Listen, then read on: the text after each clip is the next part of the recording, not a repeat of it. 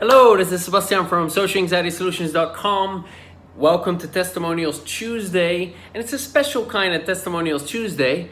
Why, Sebastian? Why? Well, because it's the countdown to the next 30-day challenge. That's going to happen on May 18th. You have until then to sign up, so 6 more days. The last one was a blast, and it was an amazing success, and so many people loved it and made profound transformations. And I'm going to share those with you every day until we actually get started with the next challenge.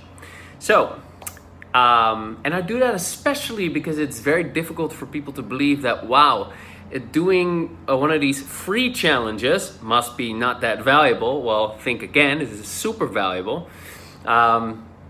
It probably doesn't work for me, and I'm a tough case, and I've tried all these things and it doesn't work for me. I even tried tapping and that didn't work for me. Nothing works for me.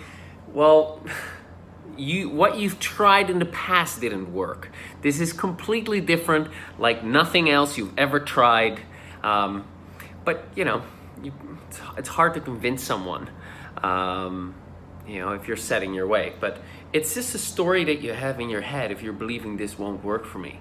And my question is, how's that story working for you? How about you get rid of that story and instead you give it a go? And these following 2 testimonials, or rather comments from people, might inspire you. The first one is from Marina, and she writes, I'm at day 20, and I want to say that I've never been so relaxed before. No, I've not overcome my social anxiety yet, but now I see how I can do it, and I'm sure that I will do it definitely. Now, for 20 days of tapping, I'm not reacting at things with intense emotions. I've become more calm and accepting of things and events that surround me, and my critical inner voice finally shut up. It's very important to be persistent and keep going. At some point, all of my emotional baggage just opened up and I felt sad and unmotivated. But Seb explained in his videos about setbacks, and I was prepared just to live these emotions without suppressing and continuing to do the challenge. And yes, in the end, I felt better, motivated, and with fresh ideas and perspectives. So keep going and you will have results. Thank you, Marina. Next, this is the second and the last one for today. From Sarabande. Hi there, I'm at day 20 and I want to tell you some great stuff about what Sebastian is learning us. Since I've been started with the challenge, my anxiety really dropped for like 60%. And this is new for me. Yesterday I really felt so calm when going out for a walk, and I felt a lot less stress and anxiety as usual. The tapping is very helpful, and I feel the old pain and memories or anxiety leave my body when tapping. Sometimes more than other times though, but that's okay.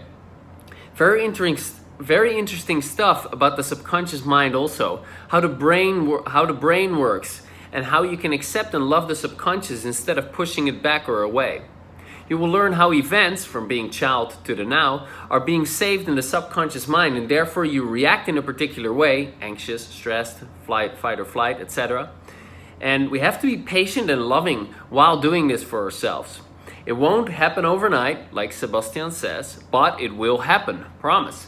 Be persistent, have faith in this challenge and in yourself, take the time for it, good luck, and enjoy the ride. Love. All right, so hope these 2 testimonials inspired you. Those are just 2 of the many, many, many that I have. And you're gonna hear from that every single day now until the challenge starts. And this is the last time I'm gonna run the challenge for a while, because it's a lot of work, especially the aftermath of it.